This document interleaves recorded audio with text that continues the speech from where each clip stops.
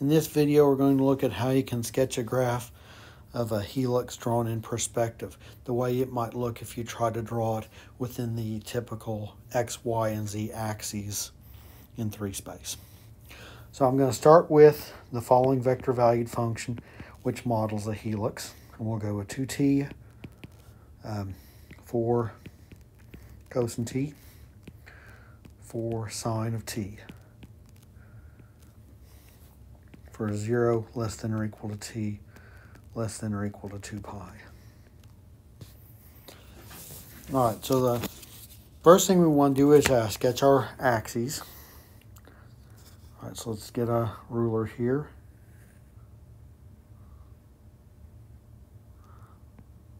All right, so here's the x-axis.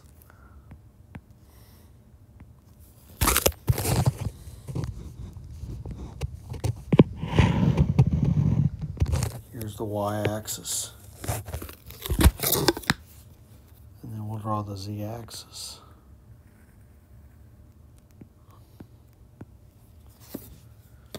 All right, so there are our axes, and we want to draw a helix within the perspective of these axes here. So next thing we need to do is draw the ends. Imagine like the top and the bottom of a soup can when you take an infinitely long cylinder, but you chop it off through planes that are perpendicular to the axis. Okay, well, since x is equal to 2t, we're going to go from x equals 0 to x equals 2 times 2 pi,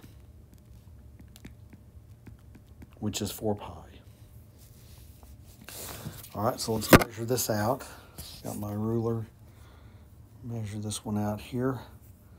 We'll have 4 pi here, and then we'll have pi there, 2 pi there, and 3 pi there. All right, and so our ends are going to be circles, a radius 4 circle.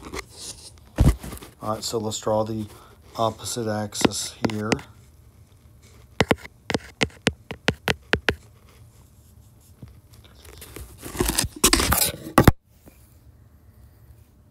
And let's draw the opposite axis here.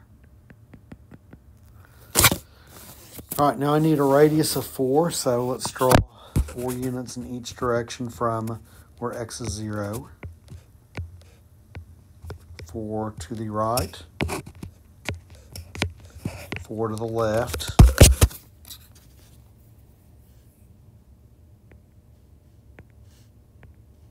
4 up, and 4 down. Okay, so what I'm going to do is I'm going to draw this end here in an orange. We're going to draw a circle, radius 4, when x is 0.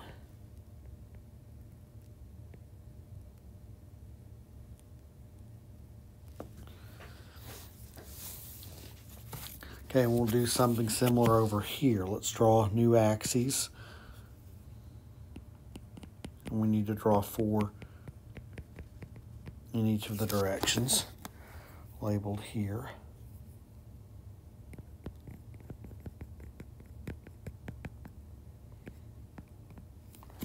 Okay, so 4 to the left, 4 to the right. Got those backwards. 4 to the left is there, 4 to the right's there. 4 up will go here, and then 4 down will be right there. I want an orange circle at the front of the cylinder that'll contain this helix now. Oops.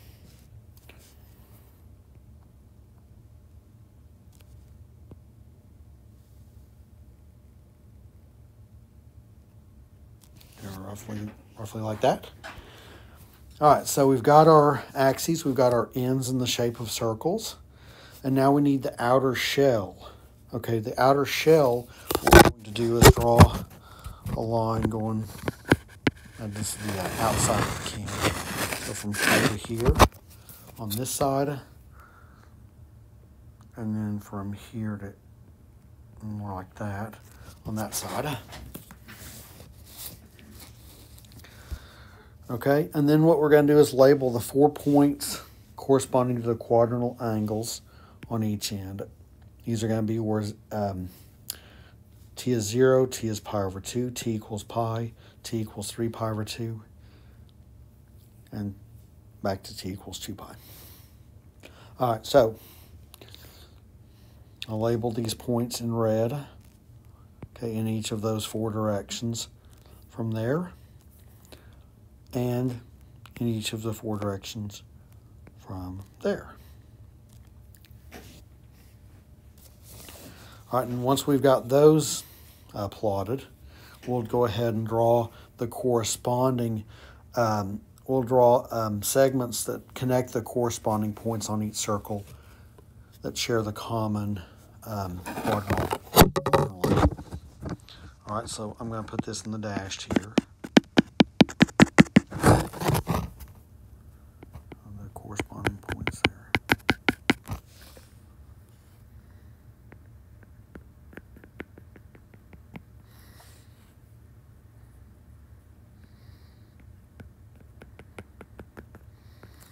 Okay, something like that.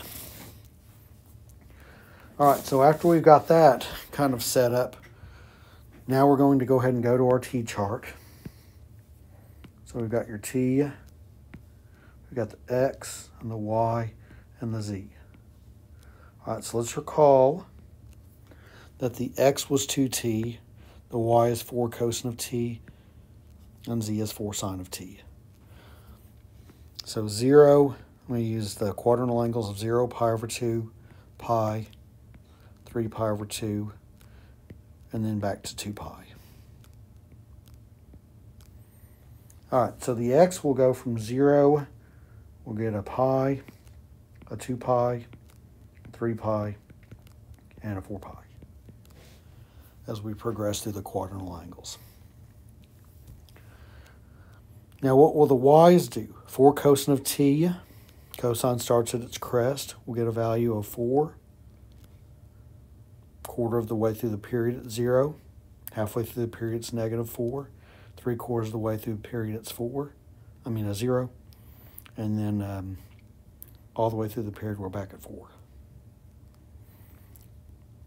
For the z, the sine, all right, starts at 0, and then the crest is at 4.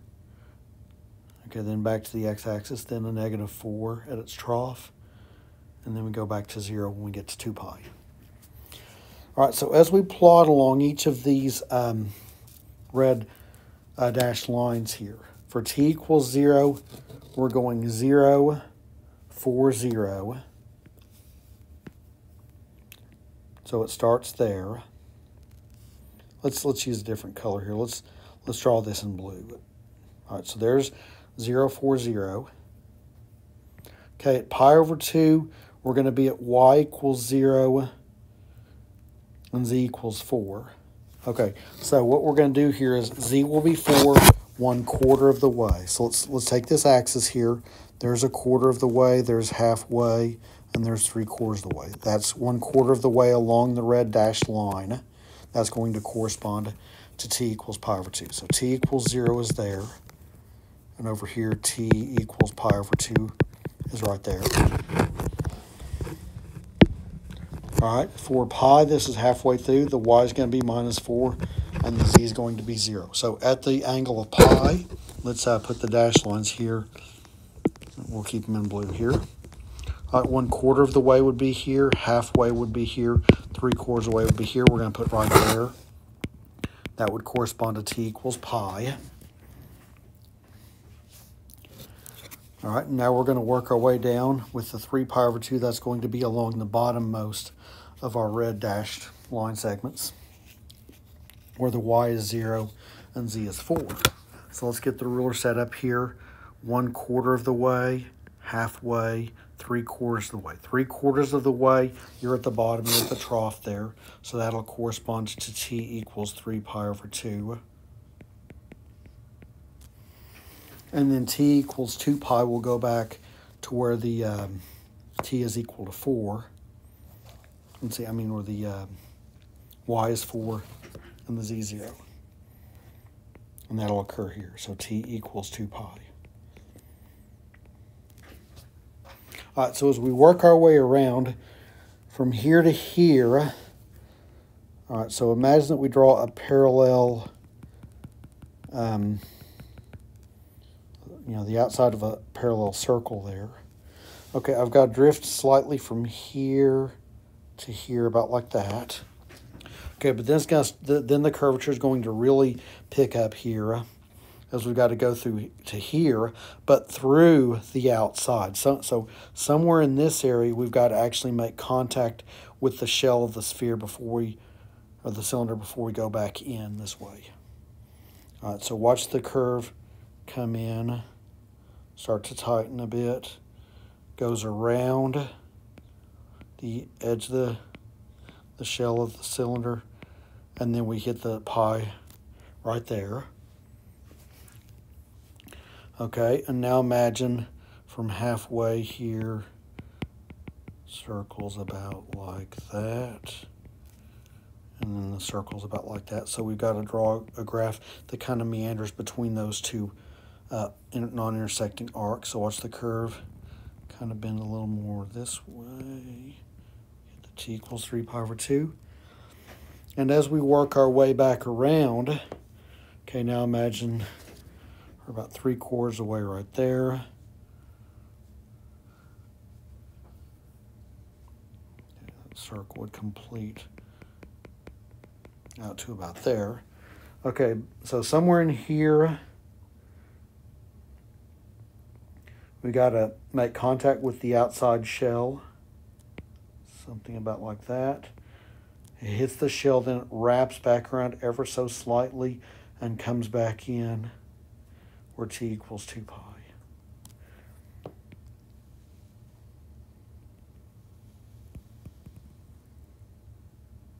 And so the shape would be something like that.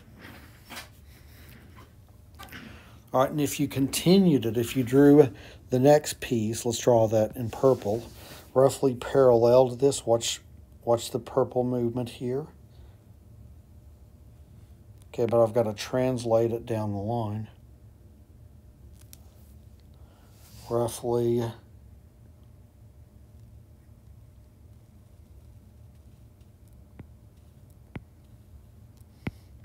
now all of a sudden it has that loop around it